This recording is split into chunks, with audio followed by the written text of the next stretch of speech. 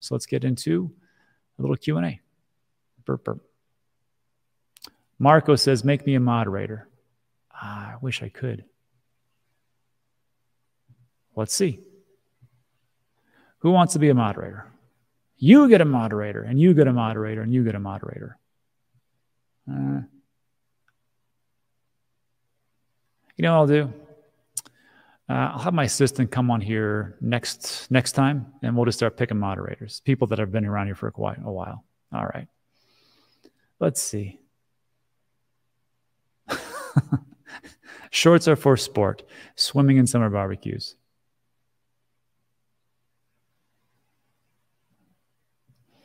Mike says, what's your take on Solana doing so well compared to ETH and Bitcoin since the latest crash?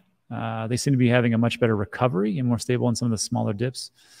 I don't know, Mike. It seems like Solana's taken quite a hit. I can remember, wasn't Solana in like the top 6? I know it was above Cardano at one point, but it doesn't look to be doing so hot. There's been a couple of days where it's increased by 10%, and that's great. But the other thing you have to take a look at deeply is those lockup periods, which we talk a lot about. So you can find that on Masari. And the lockup periods for Solana are ever coming up. So we'll see how that works out. But I don't know. Speaking of Solana and Sam Bankman-Fried, that's kind of like his pick. That's who he's kind of getting behind. So if you think that's going to be the next big thing, then you should invest into it. But it's not financial advice. I am very wary about it. Things in beta for I don't know how long and keeps going down. And I know when people will say, but it's just in beta and it's okay. I'm like, there's some other chains that never went down. I mean, Bitcoin seems to truck right along. It says, I will ban everyone. That's pretty awful. It's pretty awesome. What do you think about Voyager being bailed? So the thing is, like, I don't know if you've ever who's ever run a company, but it all comes down to liquidity. And you could have a great company, and you could have a great idea, and you have great marketing, great people. But sometimes you need that liquidity base to get the money to do the things you actually need to do to grow your business or to shore it up in times of hardship. So what Voyager did with Alameda, I thought was a great move. And if you are looking for stability, you need liquidity. And that liquidity came from Alameda Research. So I applaud their decision. I thought it was great. And these are the things that I look for. Again, I invest in people. I like the fact that Steve Ehrlich's on the helm, and he's done did a pretty good job with E-Trade, making that into almost, I think, $1 billion company, and then Lightspeed, and then also now here we are with Voyager. So seems to be okay. Here comes the pain. Yeah, I don't know. Like today's a good day, and then tomorrow could be the exact opposite. It could just, dump again. To me personally, like I said, like I know people ask me to like, Robbie seemed to be pretty calm, even though we just dropped, we just lost $2 trillion in the market cap. Well, it's because, in all honesty, these are the times that we all get filthy rich, unfortunately, is during these bear markets. And if you can just stick around for a while, it's just like the army. It's not like it doesn't take a lot of brain power. You just got to show up with the right uniform and just keep coming. And that's pretty much it. It's pretty much investing 101. Moderators, too much responsibility. Not really. Oof, another problem. Hey, Dan, do you think Bancor's ill protection was a Ponzi? Good question. I'll take a look. Perp, I don't know what that is. You ever thought about creating your own DApp? Sure. I don't know what I would do with it, though. The real dump coming. I sure hope so. This is from Cybergenic. The China bank runs and construction bailouts going to hit global markets. I don't know, but a guy over at Coin Bureau did a great video on the fudging of numbers of GDP and the growth of the Chinese economy. And he took a look. He goes, there's an incentive for all these different provinces to say that they're actually producing more goods and services much more than they actually are, so they can get all this money from the centralized banks and the organizations and the government. He says, but the problem is that, and they've already shown it, that there's been issues where they just inflate these numbers. And I'm like, That's kind of funny because, like, if I think about it, I don't trust a lot of things out of China, especially the news. So I'm like, why did I trust these GDP numbers? But maybe I'm wrong. Let's see. And then Myra says, if Alex discloses what they're going to do, people will front run and try to liquidate them. I don't know. You know, there was a hack with Bitfinex. I don't remember that. It was years ago. I don't remember it, but it was a while ago. And Simon Dixon was a part of that to help restructure, and worked out pretty well. And it was a pretty good idea with the security token. It was risky for the investors, but worked out pretty well for them. I don't trust government. Neither do most. Question, how hard is it to use a ledger for beginners? You know, it's just like everything. It's like when the internet came around, people are like, how do you do an email? Someone showed you how to do an email, you're like, that's easy. And then, or like someone showed you how to get on Telegram. Oh, that's pretty easy.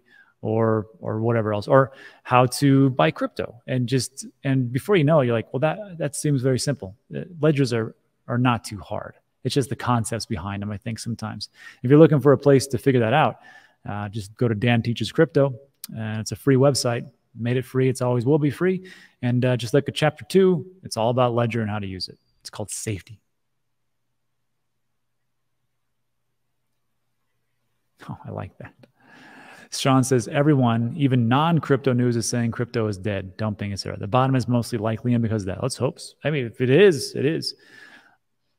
I could use a couple more weeks of people dumping. That way I can pick it up for cheap. It's just on sale. Now, do I say I'm not here to say, buy the dip and buy the dip and buy the dip. I'm just saying, like me, I just have been trucking along dollar cost averaging. And when there's big events coming up, like with the CPI numbers in July 13th, and then the Fed meeting a week after that, I will probably ease up on my dollar cost averaging, wait for those numbers to come out, and then react appropriately. If the CPI numbers are high, that means inflation isn't under control, the market will tank, and I'll take all those dollar cost average dates. Like, let's just say, for example, I buy $100 of Bitcoin a day. So what I would do is just save that up for a week, and as soon as the market dumps, I would just take $700 and put it on to where I think might be a low point. Am I going to hit that low point perfectly? No. But these are the things I do. So I dollar cost average coupled in with value cost averaging. Hope that makes sense.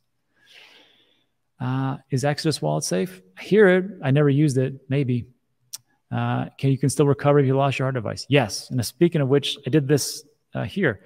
I left my ledger in Puerto Rico, my other one. I got a bunch of them. And I do that because I'm paranoid. I place them all different places. And I was like, shoot, I left it over there. And for my Ledger Live, I was like, well, I don't have this one. So I just ordered another one. I had my mnemonic phrase with me. I just put in those 24 words and voila, back in action. So yeah. What do you think about Insane Clown Posse? I haven't heard them in a while. No, Internet Computer Protocol or something like that. I think it's ahead of its time, and if it's up, that's great. I don't invest into it though. And again, not because I think it's awful, just it may be awesome. I just haven't looked deep enough into it. Hey Rob, have you looked at many commercial real estate being vacant? Yes, there's a lot of it. And think this is different than 2008, where it's mostly institutions, bank taking the harder hit and not much in retail.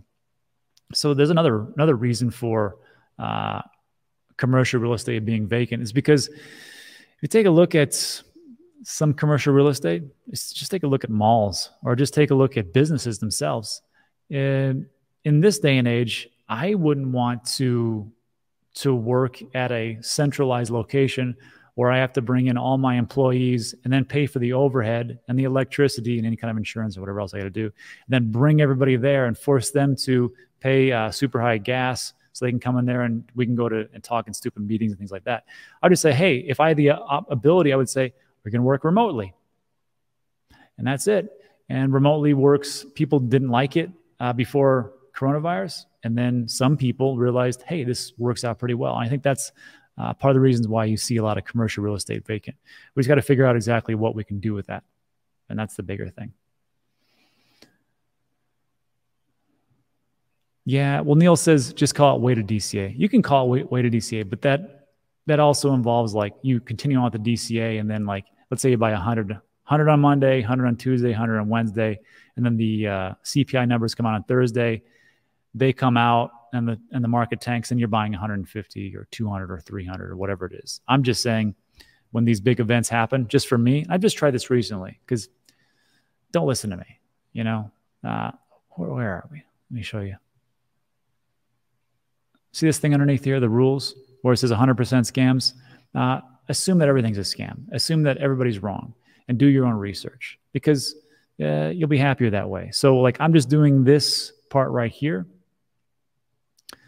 dollar cost averaging and then waiting. And then on the days where I think there's going to be some big, huge news, I just wait. And it worked out last month, or was it this month? No, yeah. Just the CPI numbers that came out a couple of weeks ago worked out really well because the CPI numbers, I thought, I'm like, there's no way inflation's under control. And it wasn't. CPI numbers came out, a little bit of a dump, dropped all my cash in there, and that was it. And then, well, not all. I actually just dropped a couple hundred because then I thought, well, the meeting's going to come up with Jerome Powell. And then that's when we went from like 22 to 20 to 19 and 18. I was like, well, this is a pretty good time to put in. And that's it. Could it go down to 10K? Sure. Exactly. Don't listen to me. Just some guy in a pool. Yeah, real estate's looking bad. And that's okay because it's overvalued.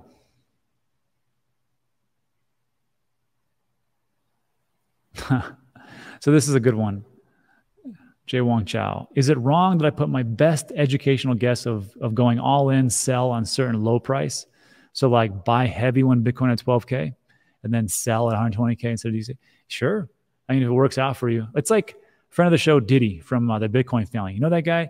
That's the guy that sold everything. In 2017, he sold his businesses, his houses, his cars, everything. And he put it all on Bitcoin when Bitcoin was $1,000.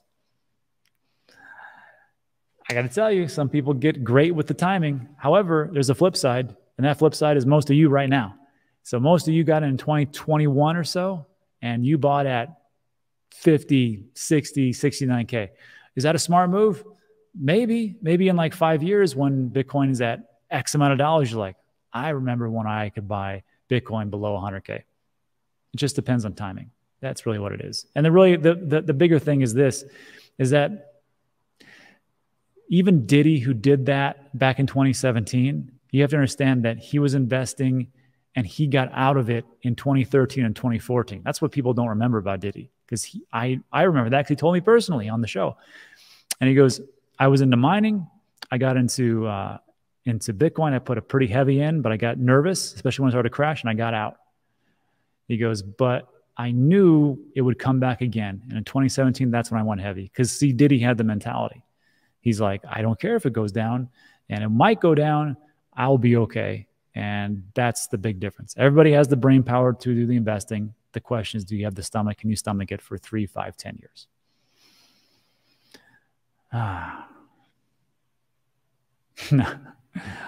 Crypto Esquire. I bought in July 31K. It sold at 60K. It's all timing. If everybody could be like you. What? Beardy's here. Gensler is suppressing the likes in this channel. No, Beardy. Gensler's a moderator. That's the problem. I got to take that away from him. Let's see. Yes. So Myra says, Rob, did I understand correct the other day? You heard you say 80% of Celsius assets could be accounted for on-chain wallets. This is actually what me, James, and Ben were talking about after the DCA show last Friday. And James said, yeah, he goes, I took a look at the on-chain data. It looks like there's he said 80% is on-chain. That's what he said. I need to, you know what I'll do on the DCA show, which will be 3 days? I'll have James explain that one. Do you have a specific price you personally going all in on Bitcoin and selling realistically? I'm going all in on Bitcoin when it hits $1. I think that's the time to go all in. And then I will sell it at 100K. I don't know. Look, I did some price prediction videos in the past, and they're awful because they give people false hope and they wait too long. And I can't have people do that anymore, because I thought for sure that Bitcoin would go to 150K. I thought for sure Ethereum would go to 10K, just on the fractals from past cycles. It didn't happen. However, let me show you something. Let me see. This might sound a little funny for a second. Damn it. Okay. Now I was doing for. Let's see. Oh, sorry. Let me share my screen. That would probably help. So there's a link in the description. There's a lot of links, actually. Let's see. If you go down where it says strategies, there's one called All Crypto Exits. It's still relevant. If you click on that, what I did was I just said to myself, I think this is where the market is going. Okay. By myself. And what I said was, okay, I think ETH is going to 10,000. So I said at $2,000 at the selling point. Because remember, I've been dollar cost averaging since 2017, right? So I bought some Ethereum at 1,000. I bought some Ethereum at like $100. But I did this for like since 2017, it was like 100, 300, 400, somewhere around there. I thought, okay, $2,000, I'm going to sell 20%. I did. And then when I hit 5,000, I'll sell 20%. And of course, it never hit 7, 9, or 10. Just didn't. So that's a bummer. And then, but for Link, it did. The selling point, because I was buying Link when it was like $1. So I sold 20% at $26, 20% at $28, $30. Unfortunately, Rob got greedy and didn't stick to his plan like he was supposed to. And he didn't sell at 32 and 35, even though it did go to 32 and 35. And now Rob's holding Chainlink. So whatever. Bitcoin, I sold at 20,000 and then 60,000. And that worked out okay. Well, 20%. All right. But, I'm still holding, but it's okay. I'm still holding Bitcoin. Not a big deal. EOS, got rid of that junk. Sorry, I shouldn't say it like that. The Cardano, that worked out pretty well. But again, Rob got greedy. So at $1, I sold 20, $1.80, 20%, $2.20, I sold 20%. But Rob didn't sell at 260 and 3, which isn't bad because I like that. Theta, again, should have done it like this. But I mean, you see where I'm going? These are just thought process of where I think things are going in the cycle. So again, if you believe in these things like I do, these 4-year cycles, having all-time high dip reset, 2020, having all-time high dip. I think we're going through that. Then maybe a reset in 23. And of course, the 2024, I can guarantee there's a halving going on because that happens every 4 years for Bitcoin. And then we might see an all-time high. So that's that.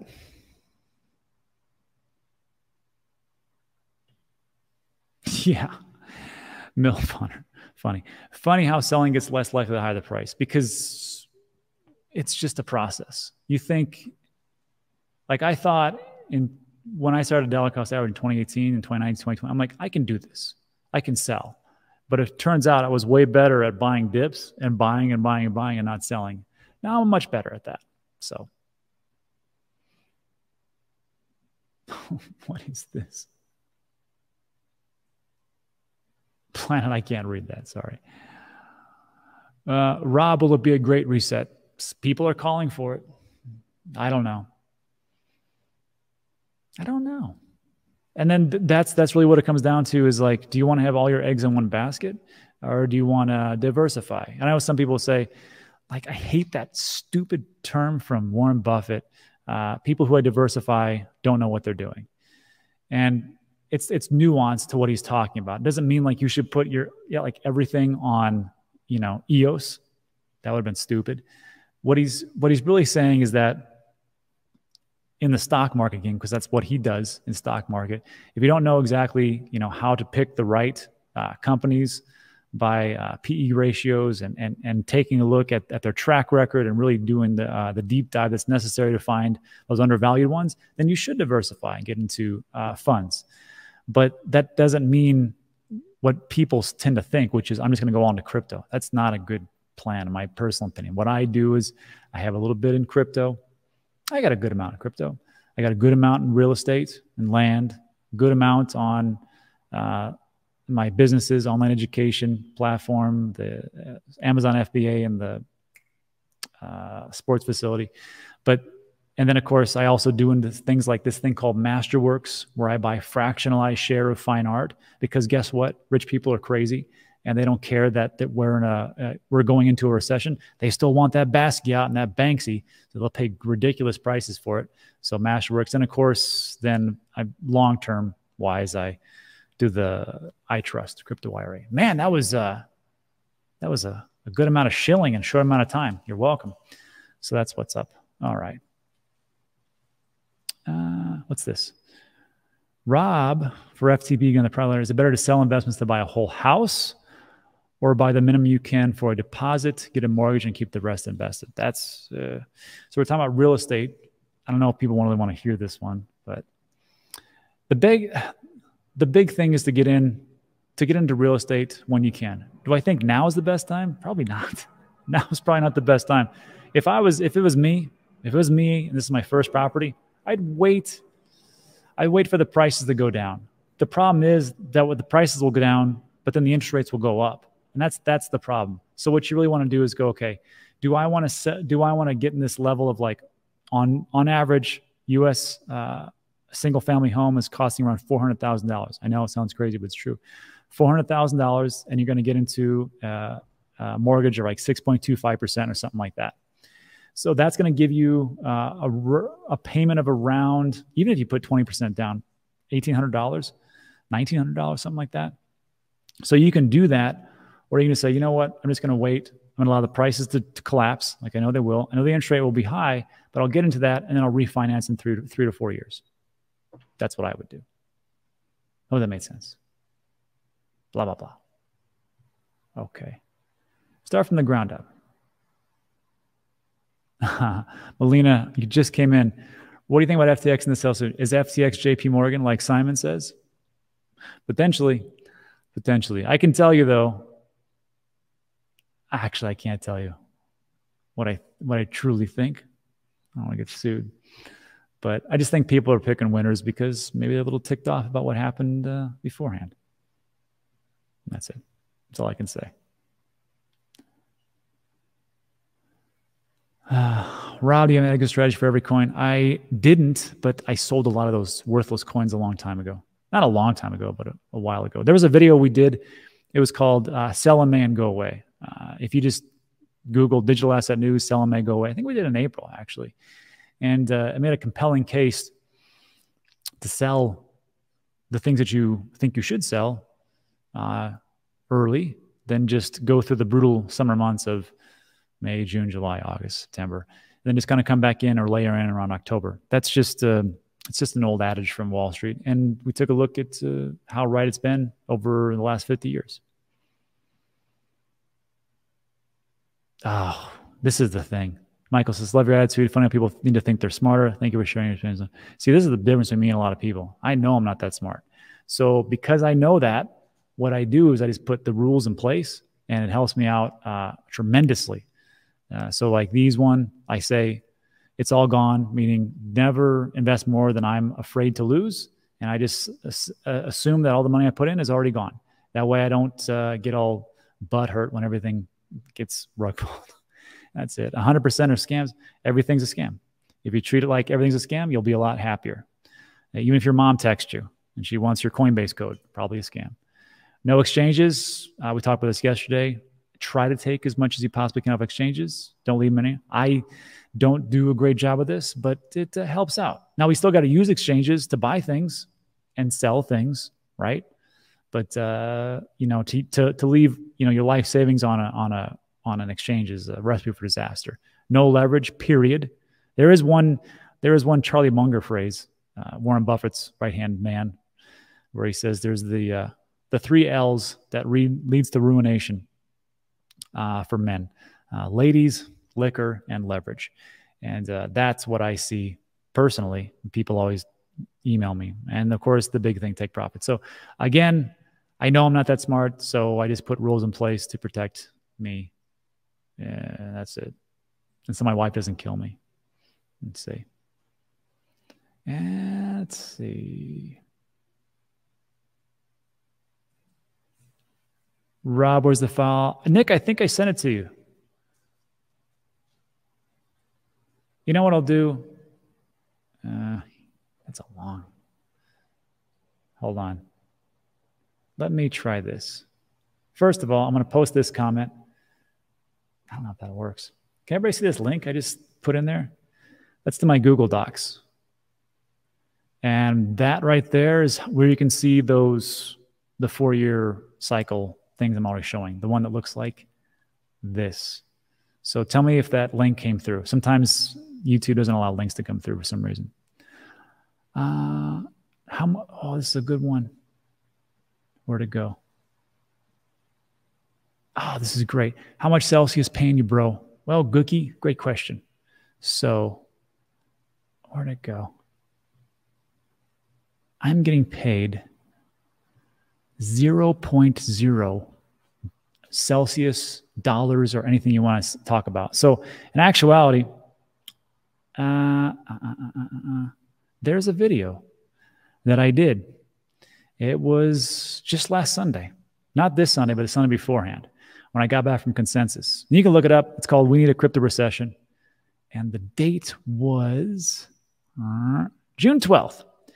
And I put that around 11 a.m. And I said, and on this one, on the second snippet, it starts around 5 minutes and 20 seconds. I go, quick thoughts on Celsius. And what I said there was, you probably should take all your money off Celsius, all your crypto and everything else, because I think there's something going on. I don't really trust it right now.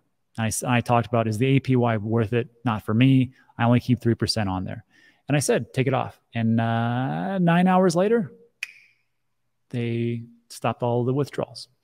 So if they were paying me, it's probably not what they want me to say. So I always love that. How much you paying? How much are they paying you? They got to be paying you. You know, my favorite one is, how much is SWEATCOIN paying you? Like for the free app that you can download for free, they're not paying me nothing. Oh, this is a good one.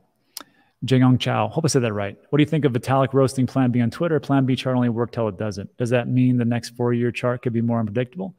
So there's a two-parter there. So what do I think about Vitalik? Vitalik, what he talked about on Twitter was how he said that some of these economic models aren't really the greatest for people because it gives them a false sense of hope, like things are going to, like Plan B said, you know, we're going to at least 100K. And I got to agree with him. That's why I'm never going to do price predictions, because it gives, I mean, it's great for views, but it does no good for people. I don't want to be that guy or be that channel. So on that regard, he's right. And when he says like, they just work till they don't, and that's true. And even Ben from Into the Cryptoverse talks about this all the time. He's like, look, models work great until they don't. And he says, not every model works and only some are useful or something like that. So when he talks about this, I thought it was spot on, actually. I know Plan B probably is not too happy, and he'll probably ban Vitalik like he bans a lot of people. But yeah, sure, what else? And then the next part, does that mean that the next 4-year chart could be more unpredictable, uncharted? First of all, the next 4-year, like again, the 4-year cycles that we were talking about here, these can become invalidated quite quickly when nothing happens in the next 4 years. That's just the truth. You know, like, I mean, we saw this happen, 1, 2, 3, 4. We saw this happen again, 2016, 2019. We saw it happen in these last 2 years, or 3, I guess, 2.5. But that doesn't mean that this is going to definitely happen. I tend to think it will, because I think that that what drives crypto is part of this halving when the amount of Bitcoin mined reduces by half, and it happens every 4 years. Could be wrong. I thought it was actually invalidated in 2021 because I didn't think that 67,000 was the high. I again thought it was at least 100K, and even Ben will admit to this. He did the elongated cycle theory, and he thought, well, we'll just come out here in 2022, but that didn't work out. So right now, he's the closest thing. But do I think this could happen? I hope it will, but doesn't mean there's no guarantees whatsoever. And again, that's why I'm always harping on dollar cost averaging because nobody knows. Even the top TA people out there. I don't understand it.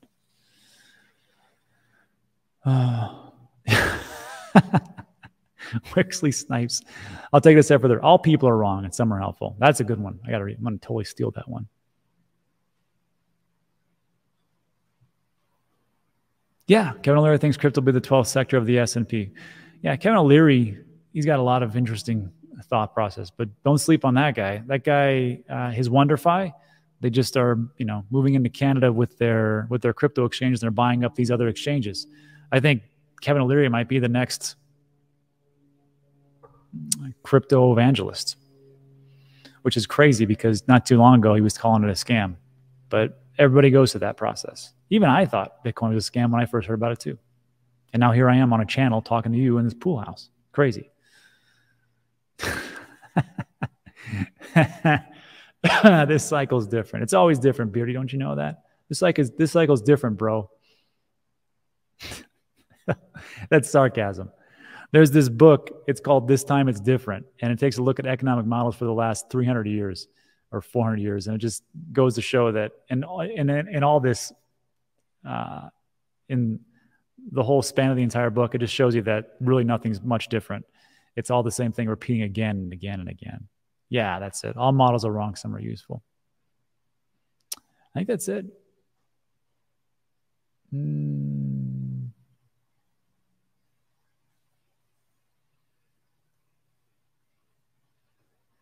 Yeah, this is Layla. Robbing the east side or west side of El Paso? I'm on the east side. I'm in Mexico. I'm 5 minutes away from Mexico, from Juarez. Yeah, start back on my Amazon business. Amazon's a good business. It's not too hard. I've been doing less and less of it though, because I like to center things around certain holidays, especially like Christmas. That's when you make the bulk of your money if you really play it right. Toys and stuff like that.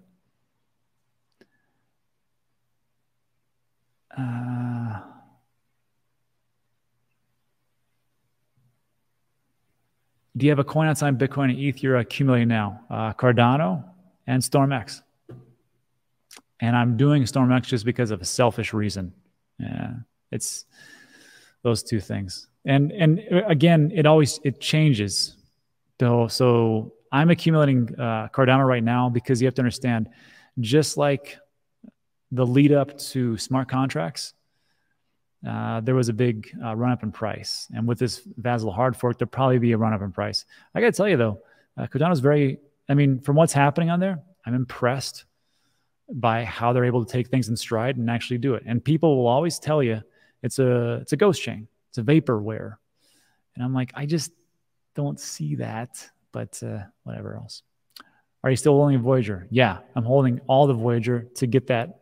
I forgot the level. Navigator, the highest level. I still have that level because I always think like if I'm going to do some buying and some trading and some selling, I want the max benefits. So I keep that certain level. And also I got a nice little debit card so I can do those things too and get paid in VGX. So I haven't sold any of the VGX.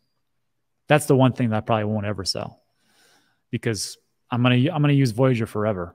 I mean, as long as the rates are pretty good. And some people say, but what about Coinbase Pro? I hate using Coinbase Pro. I hate it. It's not as simple for me. Again, not that smart. All right, look, 49 minutes is a good time to just say goodbye. So thanks so much, everybody, for stopping by. I do appreciate it. Like this video, thumbs up. Consider subscribing. All things talk about are time sensitive, and that's it for today. So thanks so much. Appreciate it. See you in the next one. Adios.